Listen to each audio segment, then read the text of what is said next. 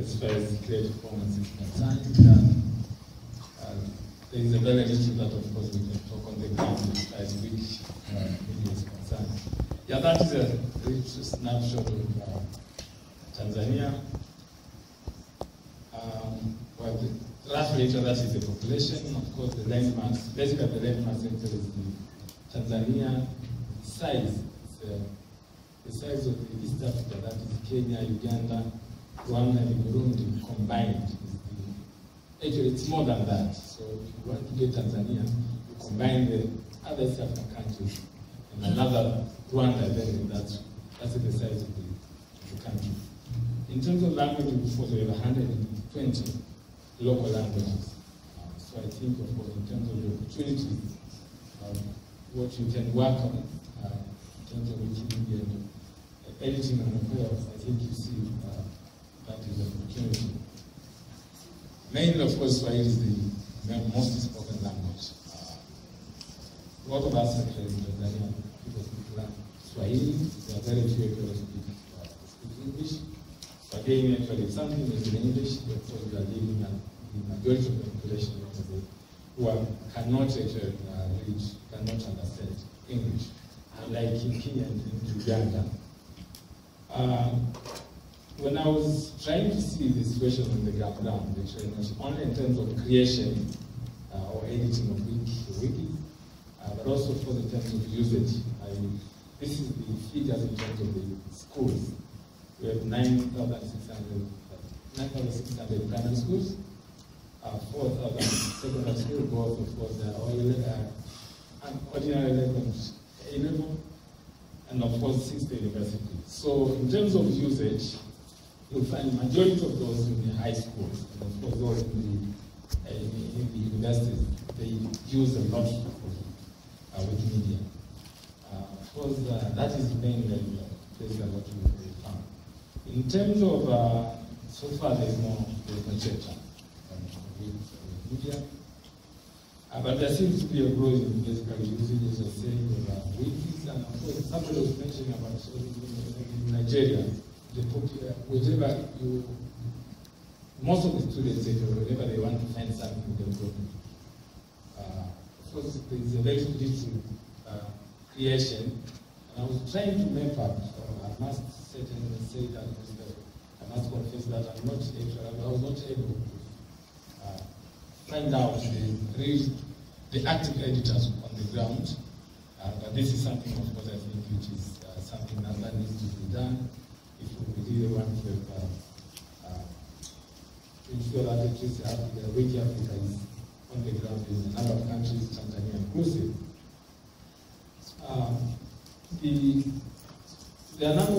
think there's a lot of opportunities in terms of, because there are others on the ground. I mentioned about the Creative Commons, Open Knowledge Foundation, and of course in that you find people through the open, there's a diaspora open knowledge community.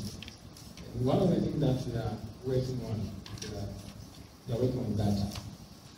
So far they've finished making out of the hospitals wherever they are. And these are issues that at the end of the day, I think of what we want them to access, they can be part of the castle of Wiki. So they finished doing they've just finished doing the data on hospitals, where are they located, and also soon they're going to work on other social welfare facilities. In terms of the opportunities that are on the ground, I thought I should start with the opportunities and then talk of the challenges. There is a larger group of the younger community, which is of course creates a catchment pool for those who are likely to volunteer. I know, of course, I'll be talking later that volunteerism is a challenge, just like in other parts of Africa.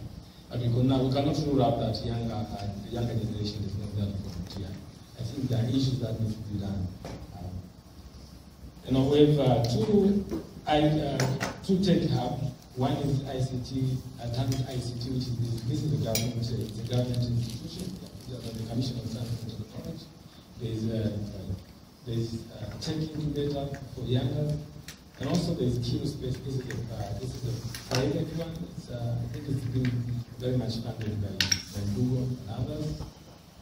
They've been drawing younger volunteers. So I find this is of course it's an opportunity for trying to engage them as active editors. But again, as others have mentioned, Africa's growing frontier. Of course, we all know that communication is growing at a larger scale. It's a high speed, despite the other challenges like that I mentioned later. We have one telecom company, which is Tigo. Tigo, they just established a Swahili Facebook page. When I was trying to follow up, and I found out there's a massive interest by the population to get involved. And as I was mentioning, the majority of the people in Tanzania, they speak Swahili. There are those who know Swahili, but even there are other languages. So that is a space whereby I think if you create a lot of information, a lot of knowledge in Swahili and things like that, I can see it as an opportunity. Because there's a growing interest of people who are using many enhancers for other purposes. And again, as I mentioned, Creative Commons is on the ground. We are working on the Open Knowledge Foundation. So collaboration, as you have mentioned, in alliances, I think this is the way to go. We cannot work in isolation. We are always working on openness. And also the presence of fiber. National fiber is in place, and I think it will work. It will do some of the challenges that we are talking about. The other opportunity that I didn't actually, it's not in my slide, but I think I should point out government support. We have some of the younger ministers, like the Deputy Minister for Communication Science and Technology, somebody who's very young, and has been actually in the forefront to support most of these emerging issues. So for them, actually, you can talk in the office, and then they'll be there to support. Again, the institutions. My institution basically has been very supportive in most of the issues that we've been doing, like Creative Commons. I think those who are in the Creative Commons sector, they know. So those are some of the opportunities that are there, which they just need to be grabbed. In terms of challenges of photo awareness creation, somebody was mentioning this. Some people, if you talk to people, they'll be very much confused. Talk with Wikimedia, Wikimedia, they don't seem to know what it's all about. And of course, for us, we don't have that much conflict with the WikiLeaks. They won't actually connect you directly with WikiLeaks, but of course, the people don't understand what is. So the awareness creation, I think, is one of the big challenges. For the students, they can connect Wikimedia with the information that you can get. That is where you can go. If you want to search for something, then straight away go. In fact, for us, we've been actually, we are very much in academia. They are discussing a lot because students, if they are doing assignments, they always go there. So there are two dimensions, or there are two school of thought. There are those who discourage students who don't want to study the traditional way because they want shortcuts, but there are those who encourage students to use the opportunity of the available information and available knowledge. The other challenge is getting active volunteers. As I mentioned basically, and I'm glad that there is somewhere we'll be talking about what it means to be a volunteer in Africa. We have a problem, a serious problem. You have a lot of those who people want to do the soft things. They don't want to do much. Like somebody was saying, nobody is interested in doing a lot of editing stuff. So most of the younger, the older section, they like doing some soft stuff. So we need actually to change their mind. Try to get them on board. They should not associate all the time actually going into the internet or whatever, just going they should be able to do something else, especially giving out. If you edit something, then of course you make it others also able to, we are sharing with others. So the culture of sharing, the culture of volunteerism, I think that needs to be inculcated much if you want actually to ensure that Wiki Africa is very successful on the ground.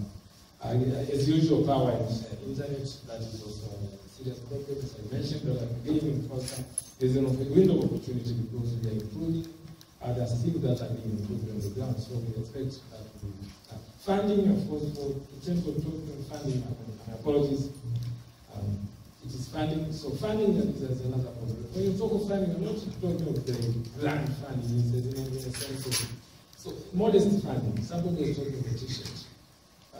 There's a lot more. We talk of awareness. If somebody is wearing a t-shirt written, which shows Creative Commons, then of course people will be very much interested. If you wear a t-shirt written Wikimedia, people will be interested. What is it all about? So you get 5, 10 people to know. I think it does a lot in terms of awareness creation, and that is actually where you're going to get volunteers on board.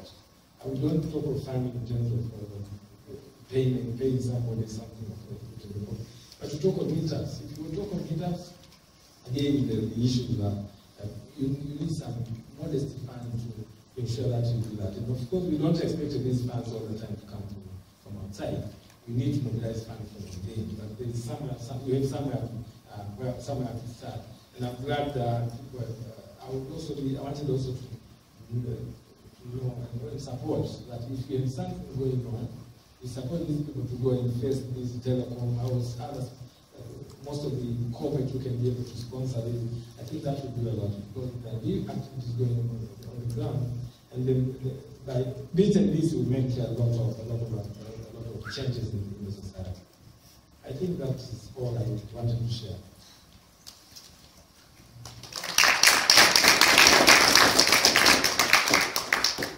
Recommendations, questions, remarks? Anyone wants to get something to ask or communicate? So I have a hand in the back.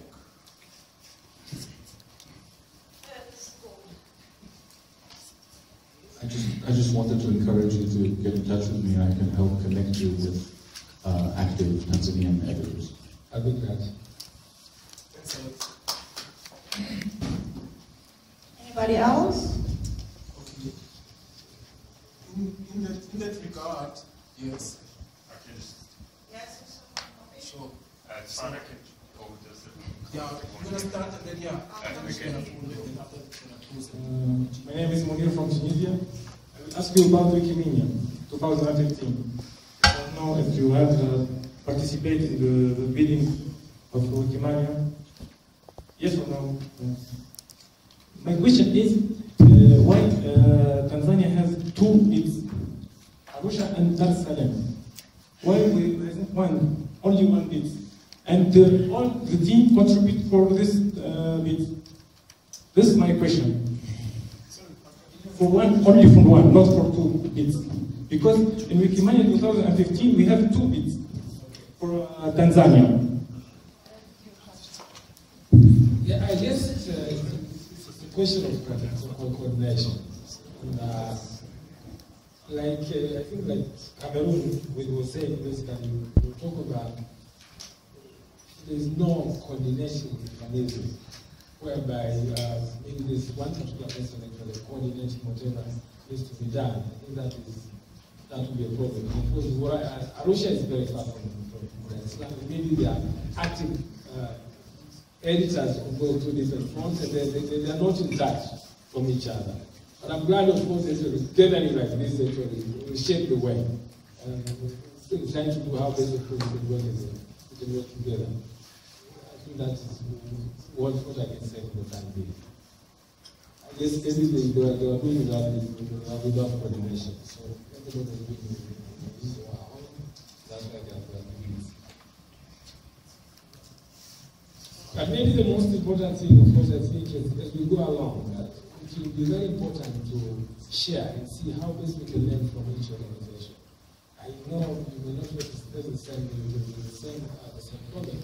If it was that other organization maybe which have some kind of, which you want people to be coordinated in a given particular country.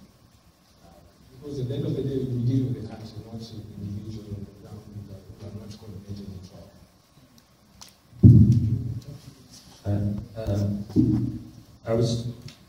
I was just wondering, please, if you said there are 120 local languages. Is there any content in those languages available, even in like Kiswahili? Yeah, Kiswahili, that people are waiting on that. Okay. Yeah. Of course it is. And any others or no? The rest that you have not very certain. Are they languages or somewhat direct? Are they all languages? Yes, these are traditional languages. So the language is not direct. They're not dialects, Kiswahili, that's Yeah, languages in yeah, their own right. yeah.